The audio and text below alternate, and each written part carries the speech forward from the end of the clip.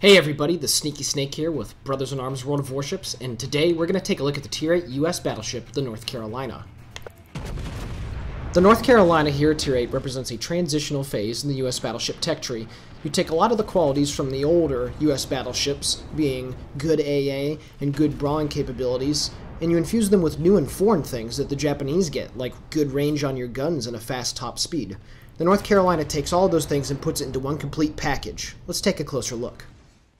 So what exactly do we have here with the Tier VIII North Carolina? Well, it's quite a departure from the old and slow standard type battleships that you experience from Tier III in the South Carolina all the way to Tier VII with the Colorado. This is the first jack-of-all-trades kind of battleship that you get in the US line, and it's the first battleship where the skill cap and the ceiling is significantly higher than the other ones. You take all the old qualities that you get with the US battleships and you infuse them with new and different ones to get kind of a overall more complete battleship, and one that is able to stand up to its peers much better than the ones before.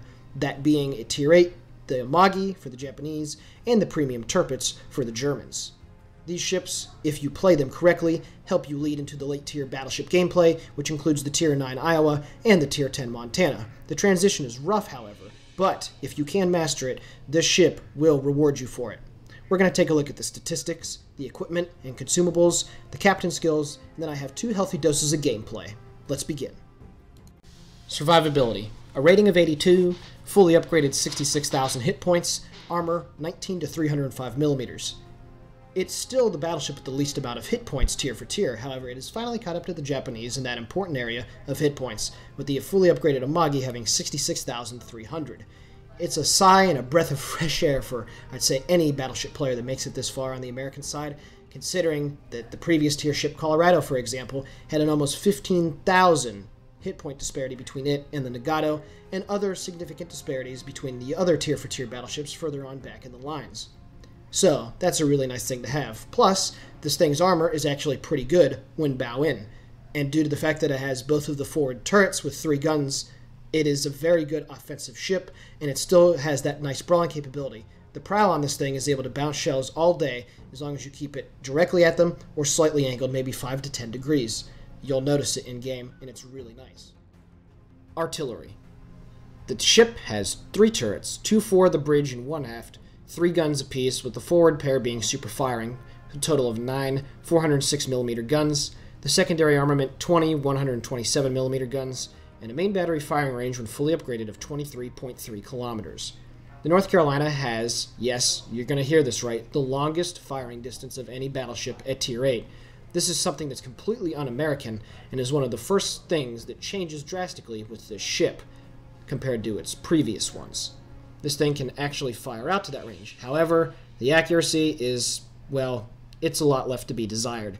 This thing is about 50 to 55 meters dispersion worse off than the Colorado, and the Colorado used to be notorious for having terrible accuracy in the beta and the early stages of the release.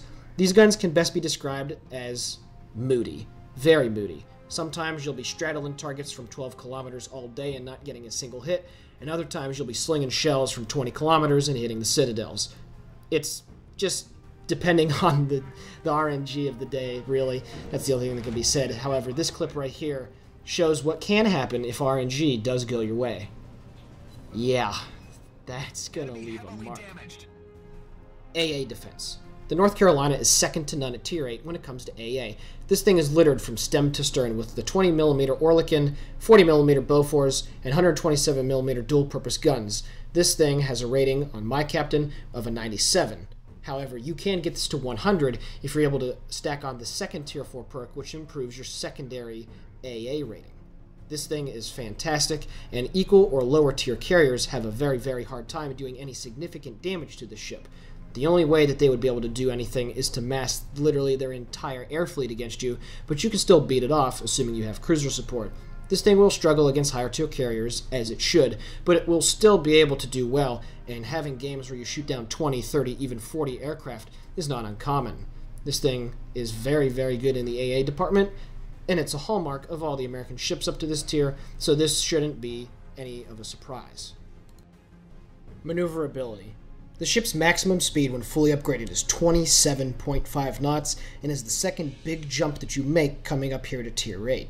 This thing will feel like you're cruising around in a freaking race car around the oceans, going to the objectives and being at the critical contention points, and it's honestly a very big breath of fresh air for the American battleships. The turning circle and rudder shift time, 760 meters and 17.3 seconds respectively, is alright. These things are generally known to have more maneuverability than their Japanese counterparts, and again, it's the same here at Tier 8. However, this thing doesn't turn as fast as the earlier battleships that you've grown accustomed to. However, that's okay, because having that much greater top speed is so nice, and heck, even stock, this thing has a top speed of around 24 knots, which is still just, it'll feel so much nicer, and I think I can speak for everybody here watching that playing the American battleships at the lower tiers is very frustrating when you have to get back to the cap or go capture the base, and you're too slow to make it there. You're not able to get there fast enough. This thing, not as big of a problem, and it's really, really nice.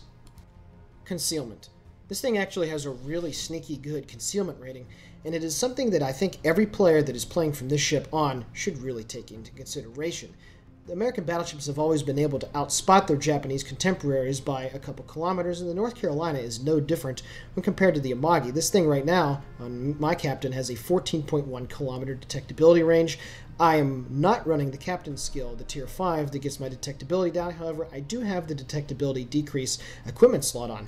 And at 14.1 kilometers, there's a lot of things that you can do, considering that you have a 30-second reload, and the debuff lasts only for 20 seconds. As long as there's no aircraft or DDs in the area, as you'll see in my second clip today, you can really keep the pace of the engagement exactly how you want, and even if you're going up against higher tier ships or more dangerous ships, you can still be able to influence the outcome of the engagement successfully by using the camouflage value of this ship. And I highly, highly suggest to get the Tier 5 Captain skill, which further reduces the range that you're spotted, both via the sea and the air. Taking a peek at the Captain skills now, it's a pretty general and standard build for Tier 1 situational awareness and basic survivability.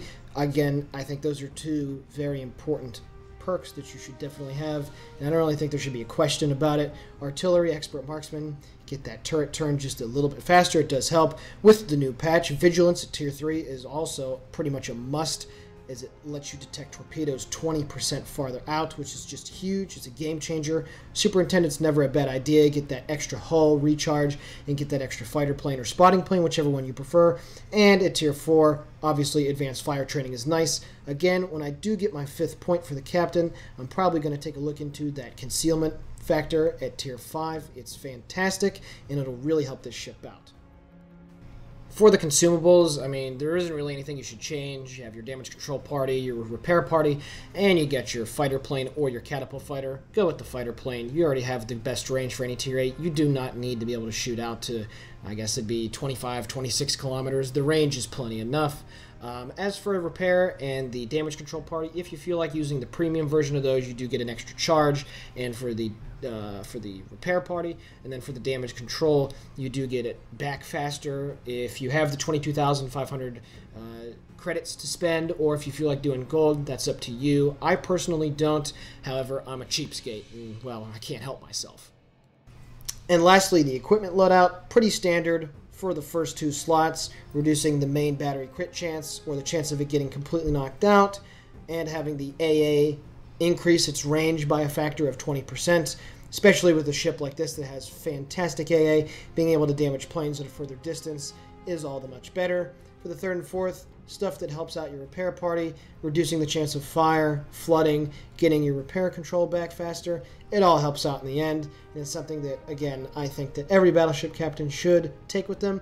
And lastly, for the 5th slot, it's a toss-up between the concealment and the vigilance kind of equipment that lets you see torpedoes even further out, planes, detecting ships. Again, I go with the concealment because you can do some pretty awesome things having the concealment as low as you can, and it's, again, something that I highly, highly, highly suggest that you put on this ship once you can do so. So, that is the Tier 8 USS North Carolina, otherwise known as the Showboat back in her heyday. Now we're going to take a look at some gameplay and see how this beast performs in some action. Alrighty, so, first clip of gameplay. We're on the map Trap in a standard domination game. I skipped forward a little bit ahead of the start of the game to get a little closer to the action. So, we're heading down here to the southern part of the map at the objective A. We're here with the Miyoko Japanese cruiser, myself, there's a Mikhail Kutuzov, Hachuharu, a Cleveland, plenty of ships over here. We have a couple ships that are already inside the B cap, and it looks like, based off the minimap, that the majority of the enemy team is coming down this way. So we're going to be in for quite the fight. Getting some shots out at the Otago. You can see already the dispersion, even at 12 kilometers, 13 kilometers, it's not the best. And I consider myself a pretty decent shot.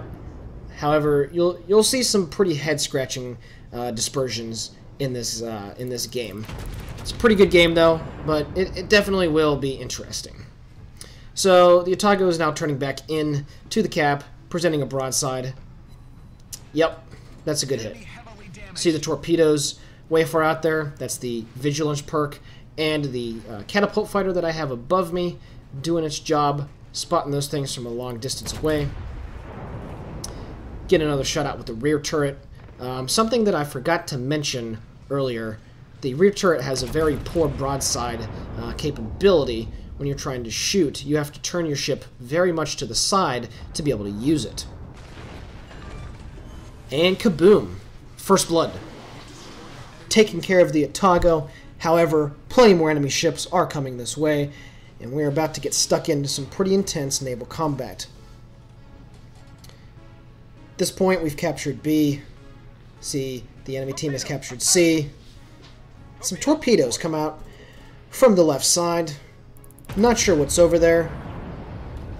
Taking a look at the post-battle results screen, it appeared that the Mitsuki was the one that was harassing me over here.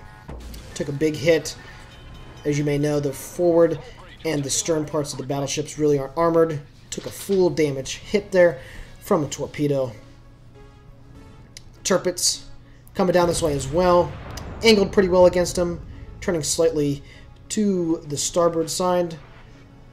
His shells all miss.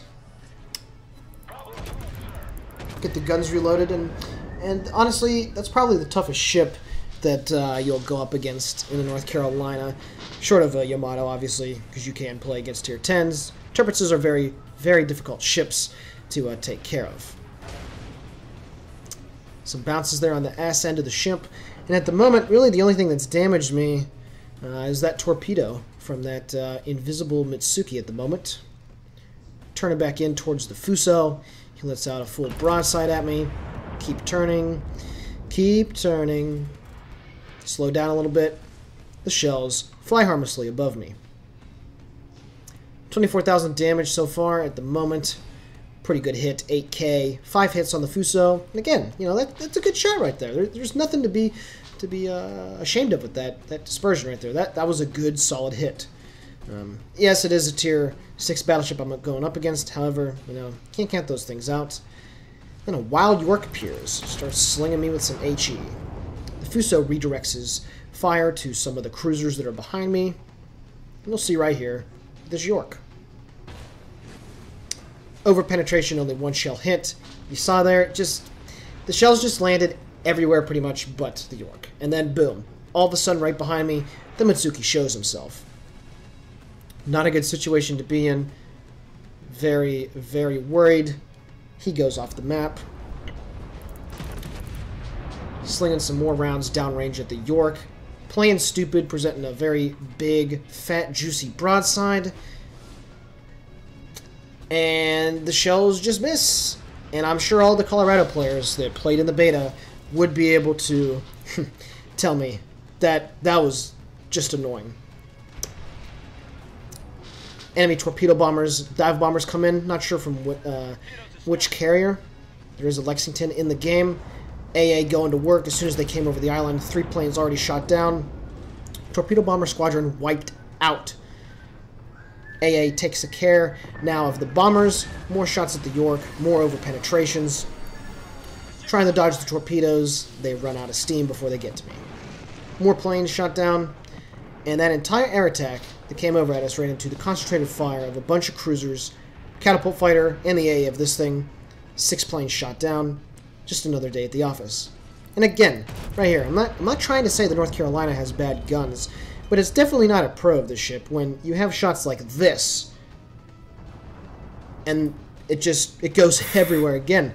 But you heard me give out a bit of a sigh right there, like, oh man, it's something that it's so upsetting, and there's nothing you can do about it. And obviously RNG affects battleships the most, but those kinds of shots right there, again, 12, 13 kilometers, it's just shots that you'd at least expect something to hit. The Miyoko that I'm shooting at finally realizes that he's under my fire, starts turning in. One shell hits, over penetration. At this point, right behind me, the enemy team made a big mistake. That Mikhail Kutuzov behind me is taking the majority of the fire from the York, the Fuso. And once the Miyoko comes around the island himself as well. And that's something. When the North Carolina is top tier like this in this game, you cannot leave this ship alone. It's something that will get you into a lot of trouble, and it's something that the enemy team just kind of they didn't really think about. At this point, shooting shots at the Miyoko, he's doing a good job of evading. Most of them have missed. See, there's a whole glutton still of enemy ships behind. However, by this point, my team has not only successfully captured C, and they're now swinging back down to help out. We have a 4-1 lead and a pretty hefty point advantage. Mitsuki shows himself. Destroyers are always priority targets if you can get shots on them. Doesn't matter what kind of ship you're in, you must do so. And I get a bunch of hits on the Mitsuki, right? It's funny how that works, Can't hit the broadside of cruisers playing stupid and get a Mitsuki that's maneuvering around all crazy and stuff and hit 6 shells on him. So, again, the moodiness of these guns is just, honestly, I haven't seen a battleship like this coming up the entire line. Fuso just coming out of the cap, slowing down, trying to do something. By the time you reach this tier, landing shots when they're going slow and such really isn't too much of a problem. At this point, all the cruisers are getting up out of here, and this is where finally the power of the North Carolina comes into play. So we're dealing with still the destroyer, 2 cruisers, and a battleship. Somehow the Miyoko forgets I'm here. 6 shots out. A couple seconds later. Yeah, you kind of knew that was coming, didn't you? And as soon as that happens, let out the rear turret against the York, and yeah, I don't know, it's ridiculous. Angled badly against the Fuso there. Get a little lucky with the RNG. Didn't take as much hits. See torpedoes coming in. Start slowing down, pulling hard to the port side. Is the torpedo gonna hit? Very close. Shuts out on the York. Ba-boom. Another Citadel. Another ship destroyed. 3 cruisers so far. We're up to 81,951 damage. And all of a sudden, that Fuso has run out of friends. Got the repair party going. All of a sudden, we're up 400 points. And this Fuso is in a lot of trouble. Start turning bow in. Get some more shots on. That was a good engagement right there. Those 2 cruisers paid for the error of their ways. Solid 8,000 point hit there. Fuso's at about 2/3 health. See right there, getting hit. Took very minimal damage. Being bow in like this. I know it's a tier 6. However, you can still successfully do these things. Even up against the tier 10 Montana, considering it has the same caliber of guns. More torpedoes inbound. No problem. Good, solid meaty hit on the Fuso. 5 hits. Another plane shot down. He's down to a 1/4 health. All those shots bounced. Not a single damaging or penetrating hit. Fuso's about to die from torpedoes. Try to swing my guns around. The rear turret, that is. He dies from fire. Sweet. And now we find the enemy carriers. Try to farm some easy damage. Just cracked 106,000 points worth of damage done. Get some shots out. And as you see, I still have more than half of my health left. Very good brawling. And if ships are not going to take you seriously at close range, you can really make them pay. And yeah, those cruisers, that was the biggest mistake right there. They did not attack me and focus their fire. They decided that the Mikhail Kutuzov was a more immediate threat. And, well, I understand you want to destroy the cruiser support before you tackle, but at this point, I was already, you know, swinging around, getting completely stuck in with that group of enemy ships, and it just didn't do them very well. So, again, I've dodged every torpedo except for one. More torps inbound from the Mitsuki. See how far you can evade them. Obviously, again, catapult fighter helping out. And the game is about to be over, so right there. Very good example. Top tier battleship. How you can influence the game. The team swept in, took care of business, and that is the end of the game. Very, very good. 10-minute round. 10-minute clip, I should say. 120,000 damage. Just over 3,000. No double experience for this. This was just a normal round. 2,001 base. 3 ships killed. 7 planes taken out. Good game. Second game we're going to take a look at here. This is a Tier 10 game. And we are on the map Tears of the Desert, the new map that was released with the previous patch, the one right before the upcoming Russian cruisers. And we got a Yamato, we got an Iowa, North Carolina that we already know is coming this way for the enemy team, and there will be that second Iowa on their team. So the entire weight of their battleship fleet is coming down here to the H and I lines, H1, H2, that area. So this is going to be a very interesting engagement, considering that I and our own Iowa, along with a Zao and a Shimakaze, will oppose them. So on paper, we actually have the advantage with the Shimakaze being here, and he's going to do a lot of good work, as you'll see throughout this clip. Now, the reason why I wanted to put this highlight on here was not necessarily due to the huge damage or the crazy amount of kills, but you'll notice when I shoot here, I'm detected again. So in between the time of my first shots that all missed and this one, I was able to go out of the detection range. That 14.1 kilometer detection range on this thing, at least with the setup that I have, is fantastic.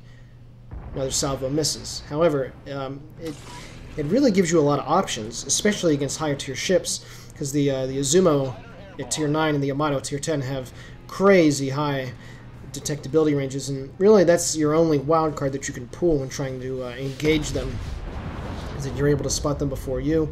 And at least in this circumstances, if they're far enough away, you can keep popping in and out of detectability. It'll really help your cause. Some more shots at the Iowa. Finally register my first hit for 4.4 thousand. Nothing special. He's starting to come under the concentrated fire of my teammates. Another 4K hit. But I'm always worried about that Yamato. Now, our friendly Iowa decides to go flying forward. Don't know if it was the right play. Clearly, by his hit points pool, it certainly doesn't seem like it at the moment. He's becoming the focus of fire for the Yamato, and it appears all the other ships over there as well. However, the enemy Iowa is also in a bit of a pickle too. Getting burned to death by the Zao. The Shimakaze's stalking, trying to get a good angle for a torpedo attack. So he's definitely in a world of hurt at the moment. Unfortunately, our Iowa that went flying forward is dead. So now it's me versus the 3 battleships, hoping that the Zao and the Shimakaze to my port side are able to do some good work while I try to grab their attention. Shimakaze releases some torpedoes. And again, these shots obviously aren't going to do much damage, especially against the Yamato, but I'm just trying to get their attention onto me. The Iowa taking more damage from the Zao, starts turning broadside. Probably seen that Shimakaze, or at least got wind of him. Shots out. Ba-boom. Citadel, 10k damage, Iowa's taken care of. So we got a kill, sweet. 26,000 damage, not too much, but gotta whittle them down slowly and steadily. Just look at that wall of torpedoes that Shimakaze can just release. It's crazy.